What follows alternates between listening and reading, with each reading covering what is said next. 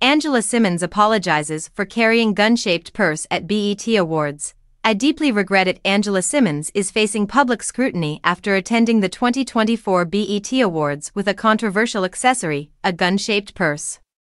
The reality star and fashion mogul, known for her bold style choices, sparked immediate backlash when she appeared on the red carpet carrying the accessory, which many felt was inappropriate given the ongoing conversations about gun violence in America.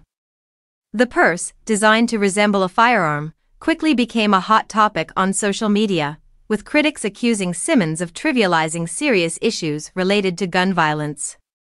Fans and commentators expressed concern over the message the accessory might send, especially given the current climate of heightened awareness around gun control and safety. In response to the controversy, Simmons issued a heartfelt apology. On her social media, she shared a post expressing deep regret for her choice, stating, "I deeply regret my decision to wear the gun-shaped purse. It was never my intention to cause harm or offense."